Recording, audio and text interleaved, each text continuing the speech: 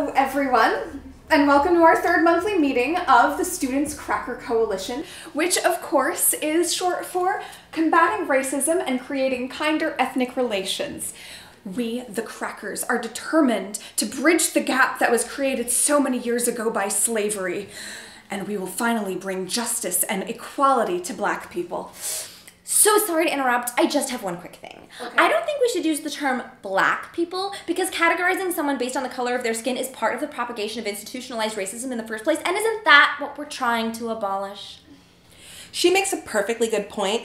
However, I dated a Black guy once, and he totally said it was okay for me to call him Black.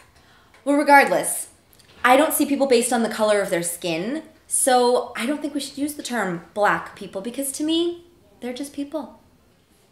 Very good.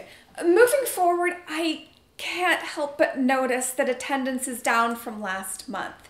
At the end of our last meeting, we were all assigned to bring in one Black friend. The purpose of this was to befriend the people that we're trying to help as well as increase membership. So how did we do? As I said, I refuse to see people based on the color of their skin, so I might have lots of these Black friends. I just wouldn't know which ones they are. Well, I dated a Black guy once, so I totally have Black friends, but she was busy tonight. Well, that's okay. We can work with that.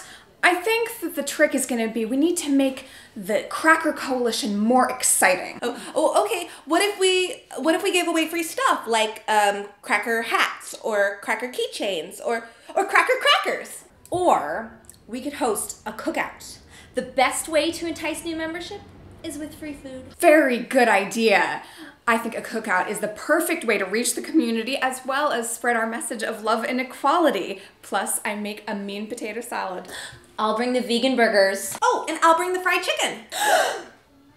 You can't serve fried chicken to Black people. Yeah, that's completely racist. Okay, I'm totally not a racist. I dated a Black guy once and he ate fried chicken all the time. No, you cannot serve fried chicken to Black people. For centuries, Black people have been subjugated. What are you talking about? They love fried chicken and it's everything's part of their roots. Oh, you're gonna deny them watermelon? Oh my God. If they love fried chicken, everything's part of their roots.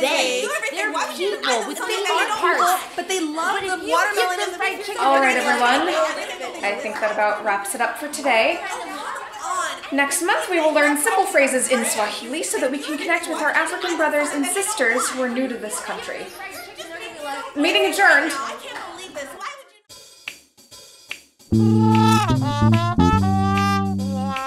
Princess and a hot mess together. It only gets better. It's 2 for 1 at Cha-Cha. Jamie and Hannah's happy hour. Stay loose or put together. And don't forget to leave a tip.